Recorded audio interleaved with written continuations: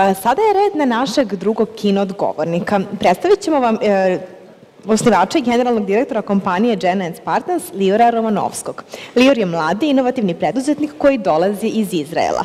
On je stručnjak za veštačku inteligenciju i virtualnu realnost i sarađuje sa kompanijama koje su na listi Fortune 500 Companies u kojima implementira inovativna tehnološka rešenja. Naziv njegovog predavanja je Artificial Intelligence Wanted. Lior, please come to stage. Uživajte.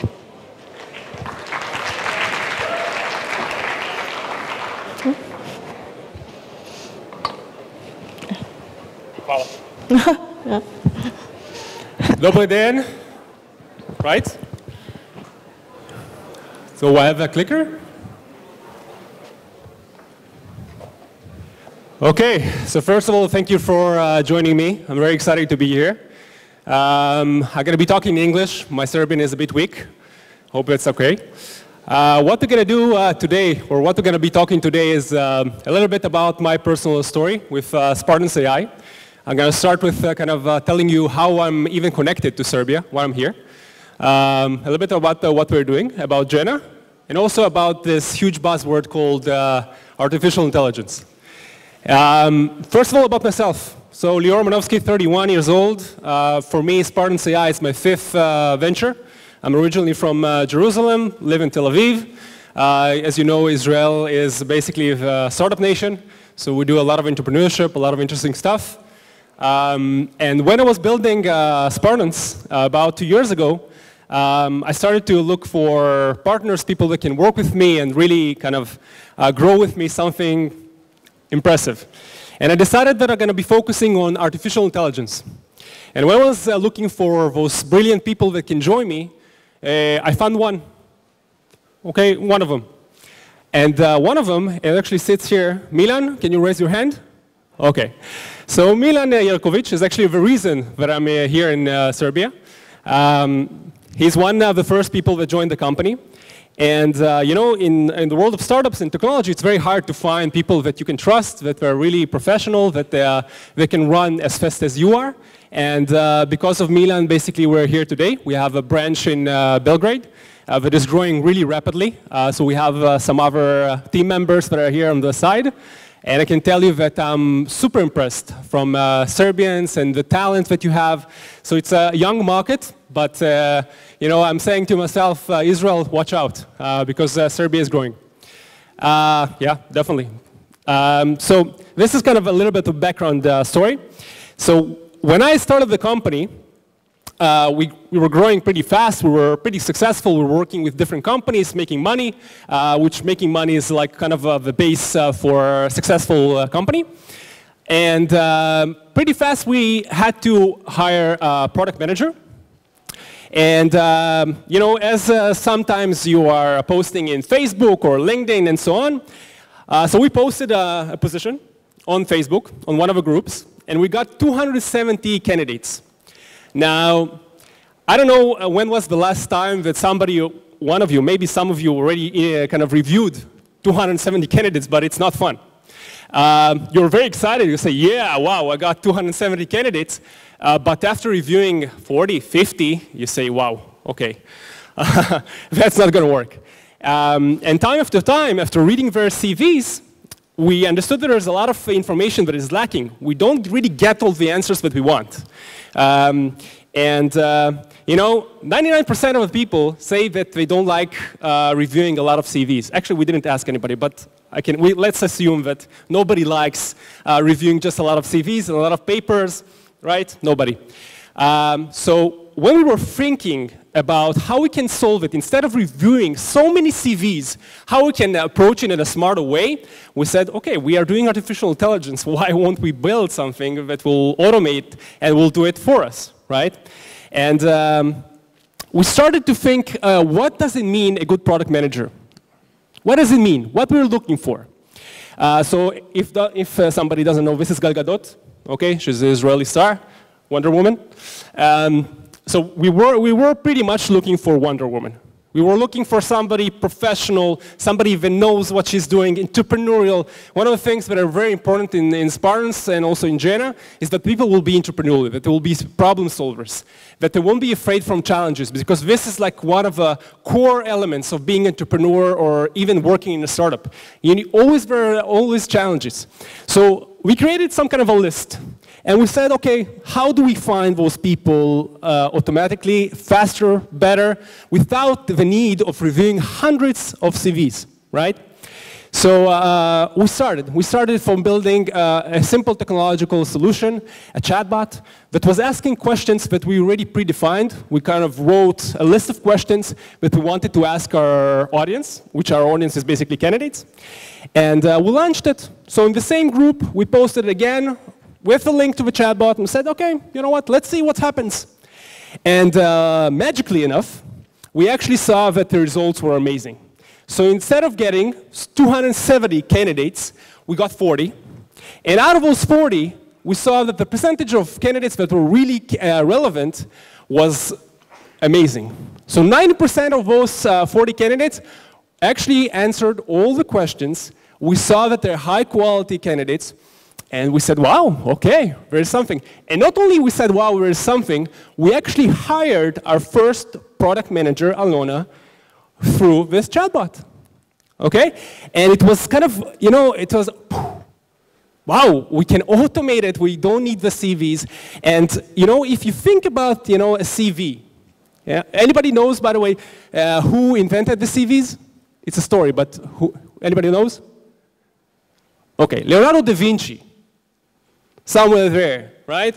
He is known to be the one that had the first concept of a professional CV. We're in 2018, right? And we're still getting our applications with something, with a piece of paper that, you know, brings us a very kind of limited information.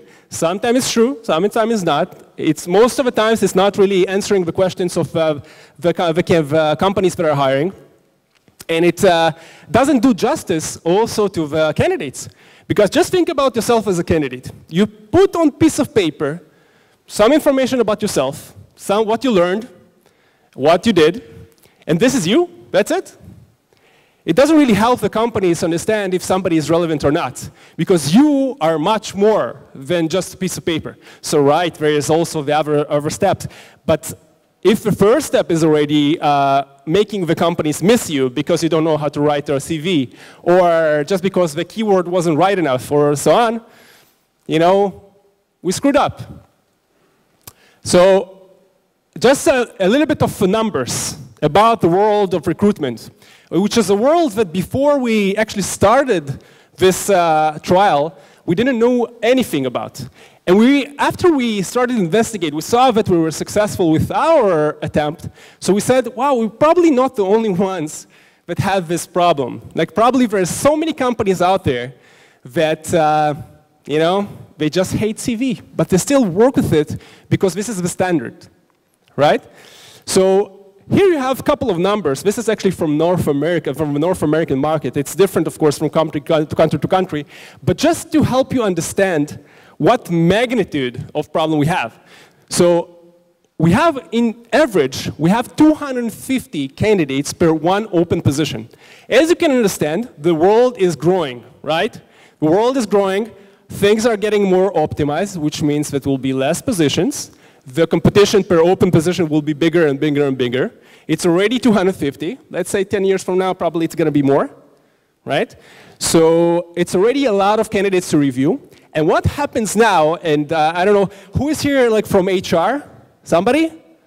We have some, okay, cool. So a lot of times what happens is even when you get like some good candidates, when you already have like enough people to review, you kind of stop. You don't really review all the long tail that you're getting. And this is a lot of people, and there's a lot of people that are being missed in that way. So you have 250 candidates, probably going to have a long tail, okay, that you don't review. A big cost of hiring. So the recruitment or the recruiters are spending a lot of time on initial screening. It takes a lot of time, a lot of effort, a lot of hustle, a lot of papers, okay, a lot of mess. And we're in 2018. It shouldn't be like that. and 42 days on average of hiring. Of course, again, it's a difference between industry to industry, between country to country, but you get the idea, okay? It takes a long time. So, what did we do? So, we in Spartans, one of the things that we're doing is that we're growing products, but growing to companies. This is the strategy. This is the overall strategy to build top-notch products that transform themselves afterwards to companies. So it's basically kind of an own accelerator of companies, right? So Jenna, that started from a POC inside of us, right? So we had a need, we understood ourselves that there is something wrong in our process, and then we built a solution. We transformed it to a company. So Jenna now is a separate company, at Delaware, an American company, that focuses on the utilization of artificial intelligence for the world of recruitment. And if you're gonna be more specific, we want to solve the initial screening and afterwards to automate, or not to automate, but to enhance overall the recruitment process entirely using artificial intelligence. Okay? And the first thing that we did, and the first focus that we're doing, is actually on the initial screening. Why? Because we understand that there is a critic problem there, that we have a lot of candidates, we are lacking in information. Even if you like a candidate CV, you will call him and ask him following questions. So instead of that, we said like, why wouldn't artificial intelligence do it? So what you see here is just an example, right? It's a mock, but this is how it behaves. So the candidate interacts textually with Jenna. Every company has its own Jenna, so it's a SaaS platform. It serves enterprises and smaller companies like startups and medium and up. And every company has its own Jenna that interacts with the candidates. Now, after Jenna interacts with the candidates and asks questions, professional questions, personal questions, and so on, it gives them a rank. And not just a rank. It doesn't mean, okay, Lior, you know what, you're a 4. No. It looks at on the other candidates that pass the screening and gives a relative score, right? What does it mean? It means that recruiters have a smarter, faster solution to initial screening. So instead of reviewing hundreds of candidates, they're reviewing only the people that are relevant. Now, I get a lot of the question, but who decides that they're relevant, right? It's a legit question. So actually the recruiters themselves, the company that knows who they're looking for, are defining it. And how? So that's the process. So as you see, it's a system. Okay, so it's not just like a front, it's not like just a mobile or so on, but it's a system. So there's the side of a recruiter, there's the side of a hiring side, and there's the side of the candidate. So on the side of a recruiter, they have a system that allows them to define, okay, these are the type of people that I'm looking for, professionally, personally, personality-wise, and so on, and to define it to Jenna, and Jenna will identify it in the answers that the candidate is giving. Is the answers are enough? Hell no. So when the candidate is giving us LinkedIn information, if we're getting like third-party information and so on, by the way, it differs from country to country because of all kind of privacy regulations, of course, and this is an issue that it's for another talk. But in the bottom line, we have a streamlined way for candidates to apply to positions. Now, do candidates like it? They love it. And there's a simple reason to it. If you think about yourself as a candidate, when you send just a CV, it's pretty much unknown. Why? You just sent it. First of all, it's very easy, right? You just send a CV, low engagement. Second thing, you don't really understand what the company is looking for. Right, there's the description, there's the requirements, But when you are being asked relevant questions to the position, there are many times that the candidates themselves stop and they understand, okay, I'm not relevant, or this position doesn't interest me. Oh, I understand that according to this question, it's not, it's not for me. I understand that. So after it happens, so after the left side happens, the recruiter is getting all the information about the best candidates. He can contact them, he can message them, and so on. So this is Jenna, and Jenna is already serving a couple of dozens of customers around the world. We're focusing on the North American market, I know. And it definitely is something that we're growing. So in terms of AI, and this is like a little bit of transition from the world of Jenna and what we are doing to a little bit of artificial intelligence with your permission. So artificial intelligence is a huge buzzword, right? We hear artificial intelligence, neural network, machine learning. We hear companies talking about artificial intelligence like it's like it's a shawarma in the market. Like, yeah, we do artificial intelligence. But in Hebrew we have a word called tachlis. Tachlis is like, don't bullshit me. So without bullshit, let's talk a little bit about artificial intelligence and where we are, right? So first of all, artificial intelligence will definitely change the world that we're living. And in many ways, it's already changing. If it's automation, if it's smart interactions, if it's automotive, right? So automotive is an industry with a lot of money. A lot of money goes to kind of automation and autonomous cars and so on, which all of them are pretty much like branches of artificial intelligence, which is great, right? So we already see kind of implementations from artificial intelligence. To reach kind of a benchmark, for a young company to reach a benchmark where it's a groundbreaking technology, it's hard. So artificial intelligence is a hard technology. It's still not where, I remember myself when I was a kid watching Terminator. Okay, anybody watch Terminator here? Yeah, okay. So Terminator, this is how we envision artificial intelligence. And this is many times why people don't really perceive artificial intelligence as artificial intelligence. When we think about AI, we think about robots, things that are thinking for themselves. They can do everything. You ask a question, they're telling you. And this is why we're also very disappointed when we tell Siri, hey Siri, who is Lior Romanowsky? And then she says, who's Bill Cosby? Those kind of things, those kind of mistakes is like, why? Isn't it AI? So AI is AI, but there's still a lot of place to grow. So we are in a phase where we teach a machine, we show a machine many things, like in machine learning, we show a lot of examples, so in the next time that the machine will see or perceive something, she will know how to react. So it's not that it's like totally general artificial. There's a term called general artificial intelligence, which means that, for example, how we envision the Terminator, right? He knows everything, he can do everything, and so on. We're not there yet. But let's talk about where we're going to be, okay? I know future is now, but let's see how we're going to be in a couple of years. So first of all, the financial impact, and you can see like those are estimations. McKinsey does estimations, PwC. It's so many years from now, so they can throw basically any number. But the impact on the financial districts or the financials of the world is tremendous. Think about artificial intelligence that automates manufacturing. Think about reducing deaths, right? Using artificial intelligence. One of the things that we are going to tackle in the company is prevention of infections in the hospitals. And there's so many things that you can implement artificial intelligence, even in the more basic forms of machine learning and showing what is right and what is wrong.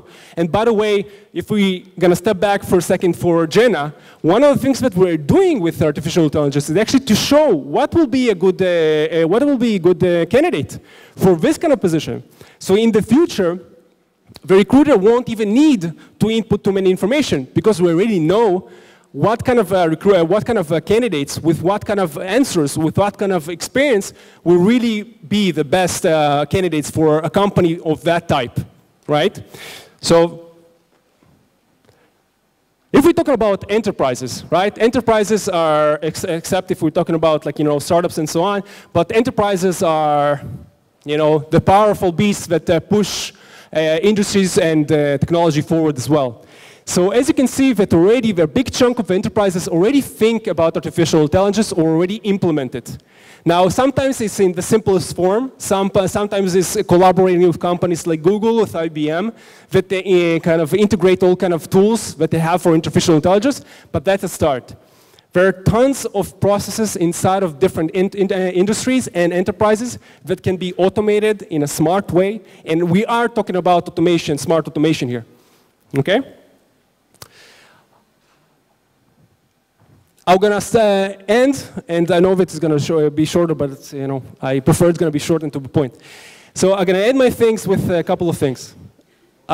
First of all, artificial intelligence. It's a technology that is growing.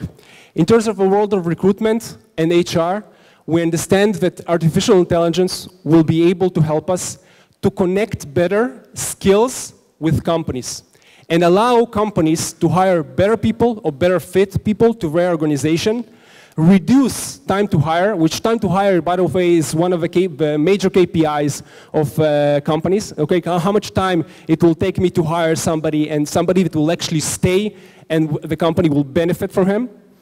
And there are other elements in the HR that will generate a lot of success for it. For example, sourcing. Sourcing is a word that even even the large companies are struggling with. So you have a huge pool of candidates, right? Some of them you are not going to hire immediately, but there is a huge pool that you already screened, you already got their details, so why not to utilize it?